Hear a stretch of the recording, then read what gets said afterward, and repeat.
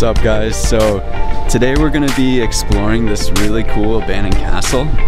So we're walking through the trail that leads up to it. New Hampshire. Not typically a place you would come to see a giant two-story medieval-styled mansion, but we got a chance to explore an abandoned one hidden in New Hampshire's mountain region.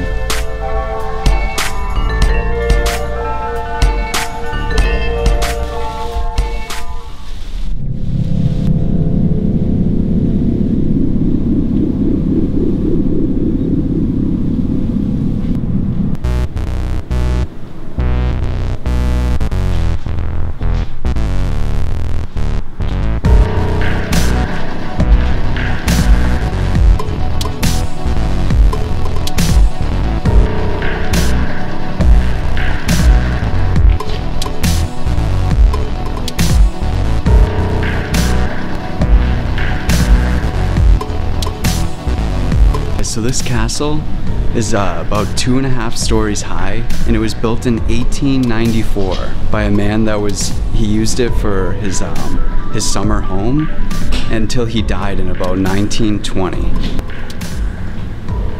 Let's go check out the second story up here. The owner of the establishment was a very influential person in New Hampshire in the late 1800s. He was president of the Boston, Montreal, and Concord Railways, allowing him to be able to build such an amazing castle. Guys, look what the weather has done to this place. Because it was built so long ago and it was abandoned so long ago, the state took over the property and they've done nothing with it since. So if you think about it, the man who owned this died in 1920. So there's a lot of time, a lot of storms that have happened. As you can see, this wall, basically rain has come down and just went right through the ceiling and is starting to destroy all the floor right around it.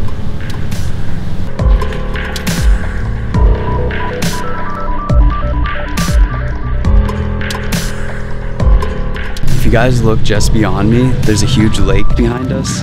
I'm not going to give the name of it because that would make it pretty obvious for where we are, and we don't want to do that on this channel, but there's a huge lake right behind us. So this guy had this whole thing to himself.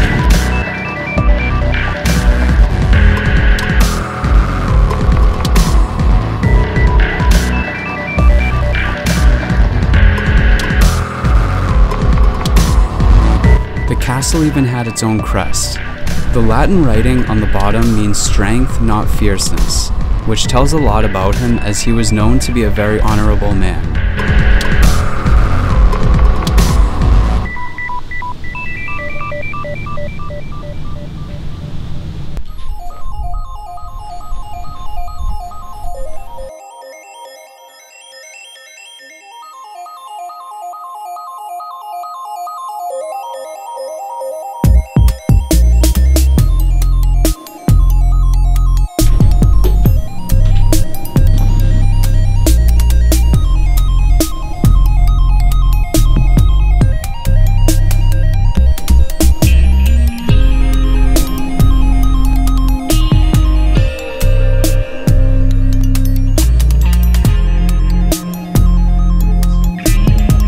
Even though it lays abandoned, you can still get a glimpse of the past as you stare out the old windows and walk down the spiral staircase. Visiting places like this gives us a way to put ourselves in someone else's shoes for a brief moment, and what drives us to keep exploring.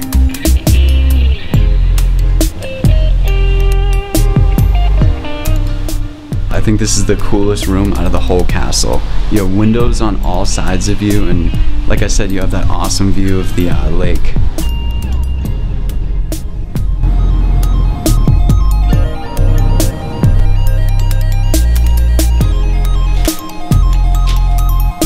Alright guys, so this is the door to the basement.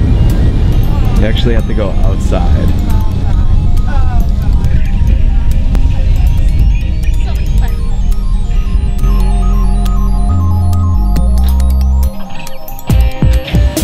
So this is the basement. Pretty creepy. There's a lot of stuff in here.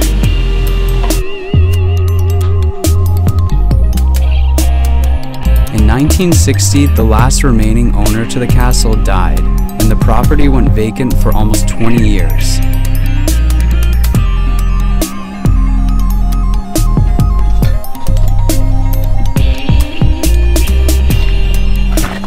Thank you for watching, and remember to share and subscribe for more travel and exploration videos.